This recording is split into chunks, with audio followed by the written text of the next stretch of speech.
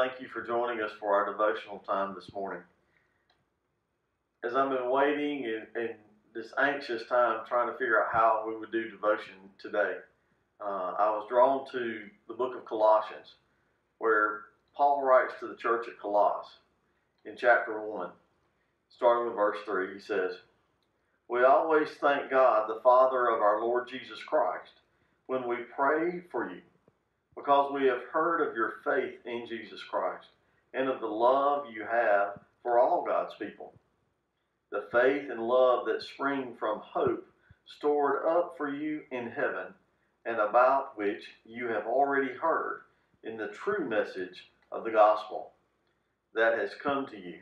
In the same way, the gospel is bearing fruit and growing throughout the whole world, just as it has been doing among you since the day you heard it and truly understood God's grace. You learned it from Epaphras, our dear fellow servant, who is a faithful minister of Christ on our behalf, and who also hold us in your love in the Spirit." As I was reading that, I was thinking about, in these days we are challenged as we face COVID-19 and the coronavirus. We're socially isolated, we're separated from the people in our normal situations.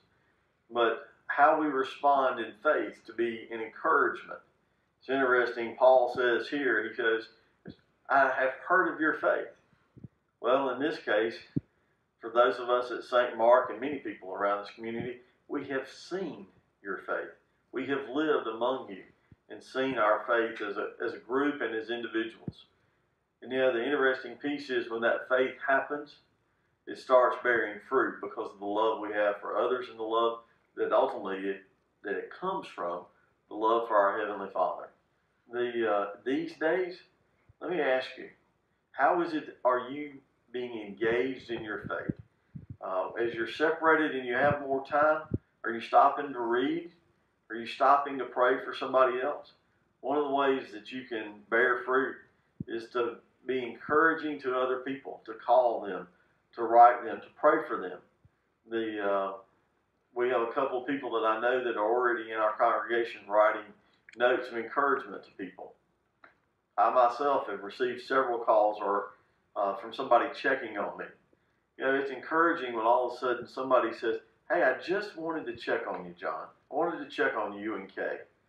Well, when you do that, you're showing somebody your faith, and you're showing them the love of the Heavenly Father. I want you to take this moment to engage when the panic rises in you, or you get a little frustrated, or maybe you're just stir crazy. Stop and call somebody. Stop and pray for somebody. Paul says in verse 9 of this, he says, "For this reason, since the day we heard about you, we have not stopped praying for you.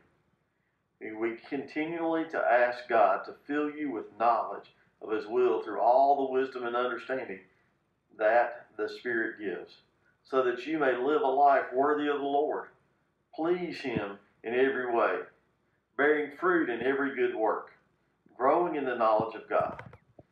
Listen to this, and it says that you are being strengthened with all the power according to His glorious might, so that you may have great endurance and patience, giving joyful thanks to the Father who has qualified you to share in this inheritance.